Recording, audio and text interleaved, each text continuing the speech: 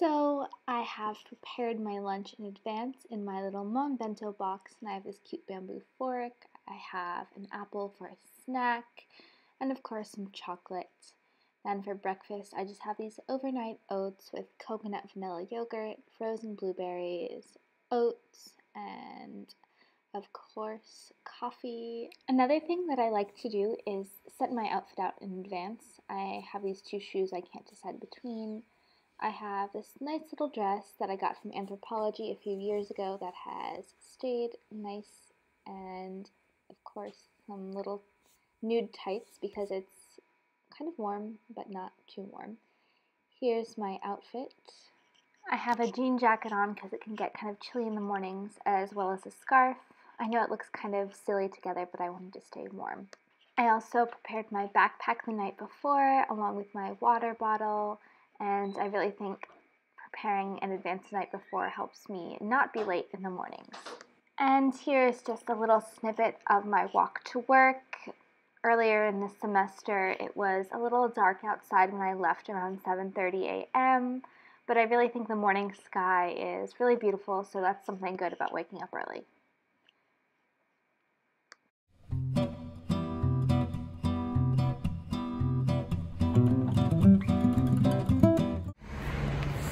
Alright, so I'm just walking to work. The sun is starting to come out. It's still a little cloudy though, but it's alright. I'm actually feeling a little warm in my scarf right now. But I think that's gonna mean it's gonna be a warm day today. Anyway, there's not really much people walking on the street this early. Mostly just lots of cars. Alright, oh yeah, and it takes me about 25 minutes to walk to work. I walk to work 3 times a week because that's when I have classes. I teach 3 days a week, but I lesson plan from home on Monday and Friday, or it usually ends up being, sorry, not Monday and Friday, Wednesday and Friday, but it usually ends up being Wednesday and Sunday. Alright, I'll check back in when I get to work.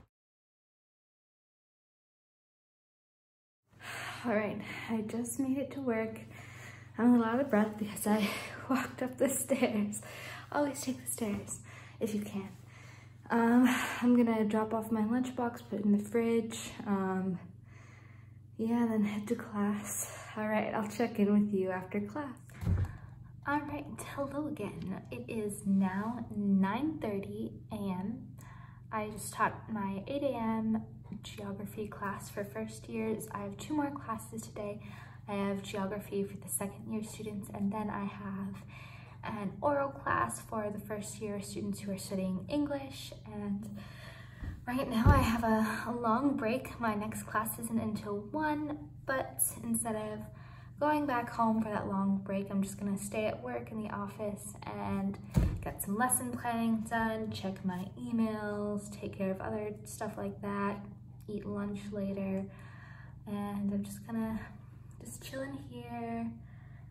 Yeah, so I'll tell you a little bit about my classes. My first class, we were talking about different regions of the US. Today we talked about the South, the Southeast a little more specifically. So I showed them videos about Southern slang, just a video about the region, food. We talked about food, then we practiced the present simple and present progressive, so they could talk about their own customs with food and their own habits. Then we talked a little bit about the Confederate monument controversy and the Charlottesville protests that happened 2 years ago, just so they could have a little bit of more critical thinking, because sometimes with the non-specialist students, their level of English is a little bit lower, so we have to do some more simple things, especially since the levels are quite mixed. So I try to do some simple things and then move towards some more critical thinking discussion topics for those students who do want to speak a little bit more. Then in my geography class, I think we're going to do a lesson about refugees. I just found a great website. Brown University actually has a whole set of lessons called the Choices program. Some of them you do have to pay for, but they do have lots of great free lessons, which is what I have been using. Pro tip as a teacher, do not reinvent the wheel. Try to use as many resources as you can. Share with other teachers. I sometimes take a long time lesson planning because as a lectrice, I do have free range of basically what I teach. I do have some suggestions from teachers, but otherwise I get to plan what kind of activities, what kind of topics I want to talk about. So I do spend quite a bit of time researching different topics and finding different activities that I think would be interesting for students. So afterwards, in my oral class for my first year English students, we're gonna talk about public speaking tips, because it's hard to speak in another language, and it's also just hard to public speak in general. So we're going to talk about a little bit about that, maybe do some linguistic exercises, and we're going to talk about oh yeah, the Iowa caucuses, because that's a current event that currently happened in the US, and I thought we could do a fun little activity where we could do a caucus like simulation in class, but instead of political candidates, we could do like foods. That way it's not super like controversial. Also they probably don't know too much about the US candidates anyway, so that's what we're gonna do. I'll maybe check in with you later around lunch, tell you how my planning is going, and yeah, I'll tell you how my other classes went. See you. Hello again. It's now lunchtime, and I guess I'll show you what I'm having. All right, so here we go. I've got some salad left over from last night's dinner. It's got greens from the farmer's market, roasted chickpeas that I just baked in the oven with some olive oil, salt, pepper, smoked paprika, chili powder, and garlic powder. And I just left them in there till they're nice and crispy. I got a nice little Dijon honey mustard vinaigrette thing going on, and then delicious baked sweet potato. And if I want some dessert, I've got a little piece of chocolate here, and of course water. Bon appetit to me.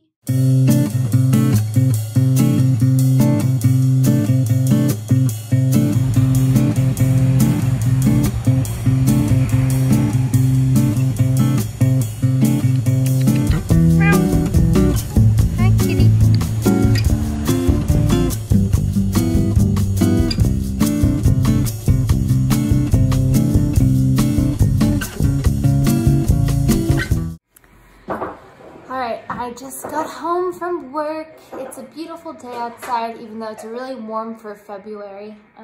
But I was still happy to walk home in nice weather. Anyway, I just got back home, and I have a package that arrived from Ride Store, which is like I think it's like a Swedish snow and ski company. Anyway, I've been trying to get a ski jacket for the last like week or so, but ordering things online isn't always the best because, you know, it's not good for the planet, and you might not get your right size, which I've learned. So next time I will try to buy in person, but I was just too tempted by the prices and cute colors of these. So let's see if this coat fits me any better. Alright, I originally got like a pink coat, but then I saw this green one was back in stock in a smaller size, so I wanted to try that on. So here's what it looks like. I'm gonna try it on.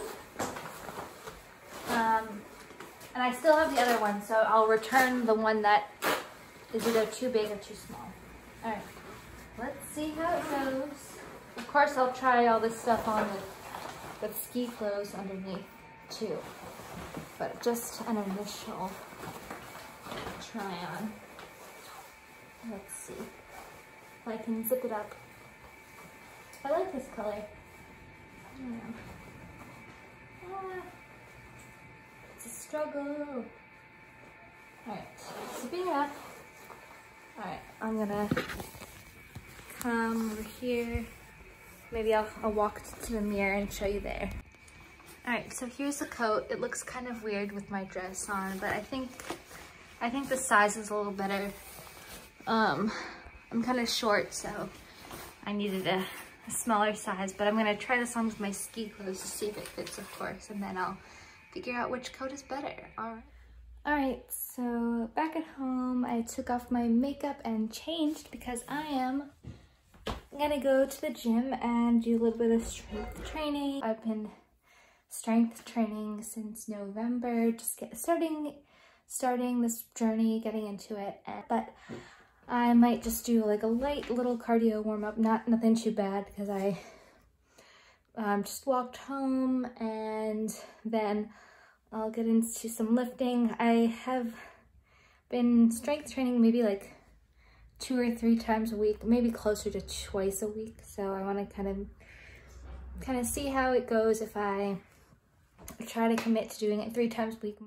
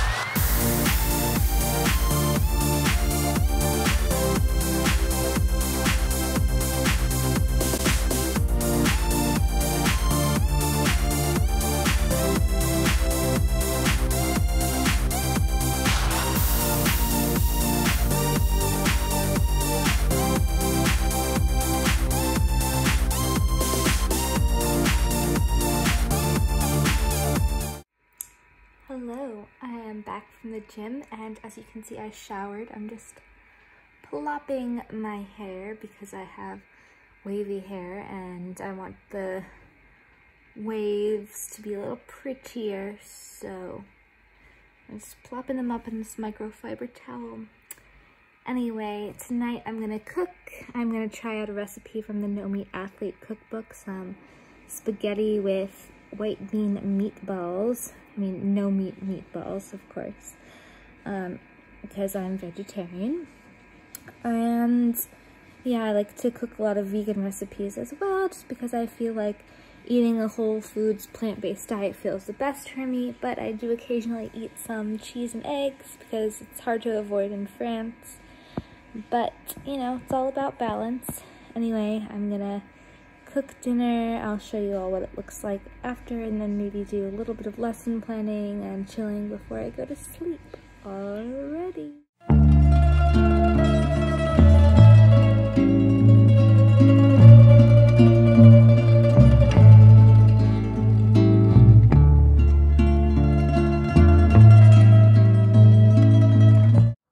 Alright, so I'm done with dinner, and I just FaceTimed my mom for a little bit, and now I'm ready to start going to bed. I might finish up lesson planning for tomorrow. I just have like a small thing to do, and yeah, here's my hair after plopping. You know, it's kind of a weird texture. I co-washed today, which is just washing your hair with conditioner, and it's not too bad. It's still a little funky. I'm experimenting with it.